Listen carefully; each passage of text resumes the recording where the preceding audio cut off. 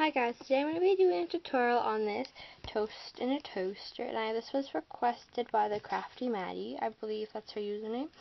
So anyways, so what you're going to be needing is pink. I'm using pink clay for the base of it. You're going to be needing beige or tan clay. This is Craft Smart Tan, and this is Primo or Sculpey Blush, I think, or something like that. And then you're going to be needing chalk pastels. If you don't have chalk pastels, then you're going to need a little bit of brown clay. And then you're going to be needing some TLS or bacon bond. Mine's just in a jar, in this like jar thing. You're going to want, if you want to glaze it, you're going to need glaze. I use triple thick. And a paintbrush to glaze. A brush to put on your chalk pastels, if you're using those. And an eye pin or a head pin if you want to make it a chart. I'm using an eye pin today. And you're also going to want to use your TLS for to put on the eye pin and a blade. So let's begin. First, I'm taking my pink clay. I'm just going to be conditioning it real quick.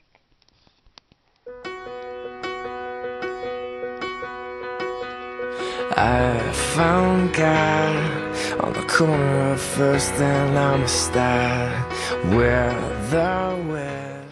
So now we have it just in a ball. I'm going to be flattening it down. Then I'm going to be like kind of making it a rectangle kind of shape. Yeah, just kind of rectangular.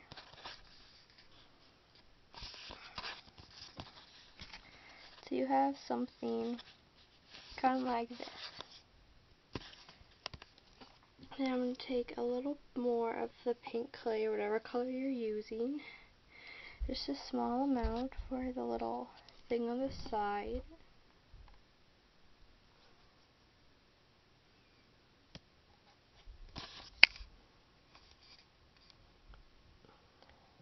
So there, that's the bottom of the toaster. I'm going to put that to the side for now. So we're going to be taking our beige clay, and I'm just going to be cutting off a little piece.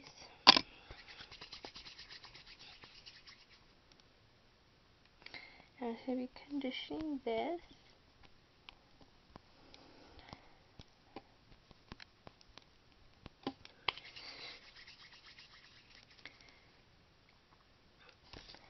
Be flattening it down. Kind of making it kind of like rectangular. Like this.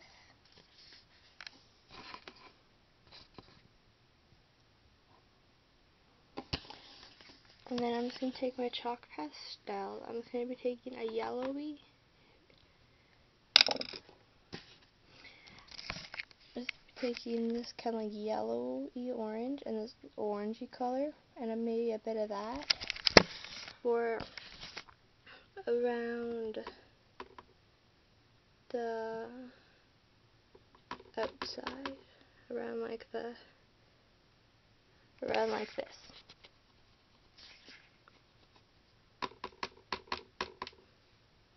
The chalk pastels that I'm using are from Stampin' Up. These were my mom's a few years ago, and I'm just like borrowing them right now.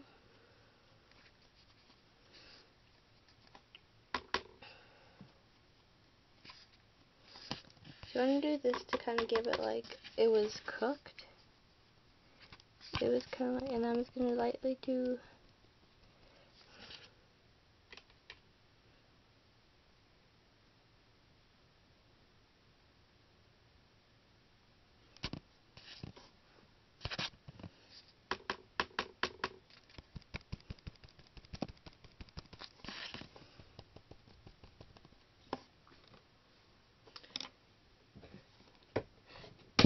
and you're also going to be needing, I forgot, a little bit of sandpaper. I'm just going to texture this,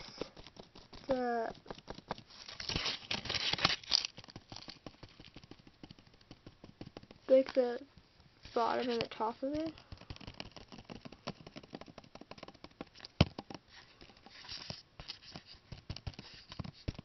Okay, so all we need is the sandpaper. So now I'm just going to be taking 2 like skewer sticks or a toothpick or like anything to kind of push the bread in like that. I'm just going to be kind of fixing it.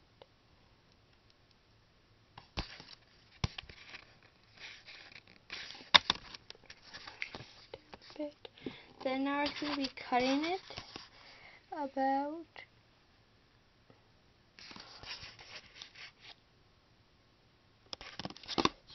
this much. You can see that line. This is going to be what I'm going to cut that off. So it's just be like you could like stand like that. I'm going to come back to our toaster. And by the way, with my old one, this is paint. So if you can paint it. But I still have to make it a bit more realistic this time. But you can also like to roll out, if you don't have chalk pastels, you can roll out brown clay and like put it around the toast. Or you can paint all brown around the toast. It's up to you and what you want to do. So now we know that fits. I'm just taking a little bit of my PLS, putting a little bit on a skewer stick or something, and then just putting it on the bottom of the toast. You can see that. And then that's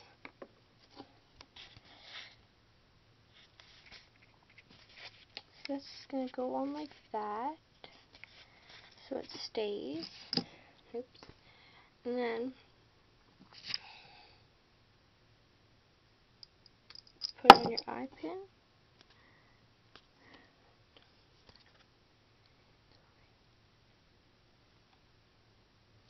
Slide that into the top. I just put some TLS on it so it stays. And there you have it. You have your toaster. So when you finish baking it, just paint the face on, if you want to paint a face on the toast. On my old one, I have a face on the toaster and the toast, but I think I'm just going to paint a face on the toaster this time. But it's up to you, and then you just glaze it if you want, or you don't have to glaze it. And that's how you make your very own mini polymer clay toaster. Thanks for watching. Bye!